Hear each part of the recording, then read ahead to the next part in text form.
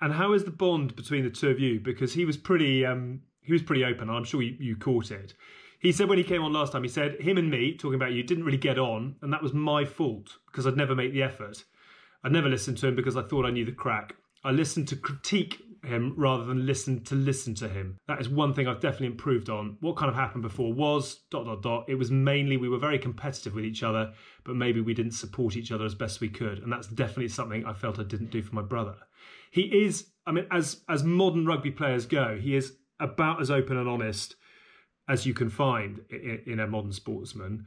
Has Judah done wonders in terms of the two of you chatting more? I wouldn't say the most talkative anyway, to be honest.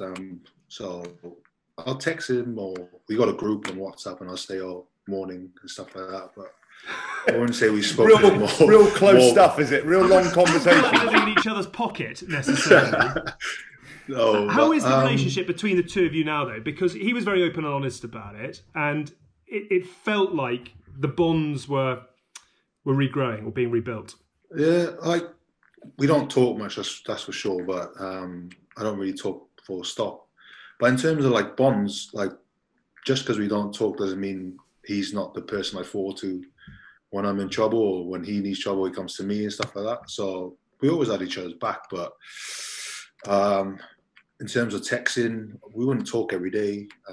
In training and stuff, we probably wouldn't even talk every day either. So it's getting better, but part of it is just because I just tend to do my bit and go home, and he's more of the social one, and he'll try and see what the boys are up to and ask more questions. So that's how you like it.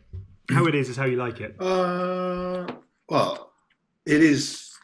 It's comfortable for me, but also I don't want him to think that we're not close, and I don't think he thinks that, to be honest. Is that because as well you're the older one and you've sort of always kind of been in charge? Does that play a role? A little bit, when he says about how sometimes I would say something and he wouldn't listen. He'd listen to kind of critique more than he would listen. That's just been him being a little brother, and when we were younger, whenever my parents were kind of away or someone had to take charge, it'd always be me. So it'd always be me telling him what to do, and there's only so much you can take. As you know, Hask, with him, he's a bit big-headed. Not big-headed, but he doesn't like listening to people, and whenever I said something, even though it made sense, he'd try and argue it. So, but no, it's all good. I think Bill's like somebody, I don't know if you agree, he's sort of got to find his own way. Do you know what I mean? Like, you know, some people can be told and want to do it, but if you're sort of, you kind of have to find your own way of getting there. Like, you know, I've sometimes like that, but I know lots of people you share something with them and they go, oh no, fuck off, I'm not going to do it. And then they come around to your way of thinking, but they had to find their own path. Yeah, exactly that. Because he won't agree with it straight away. He'll figure it out himself, and then he'll come back, and it might not be the same, but he'll be there or thereabouts.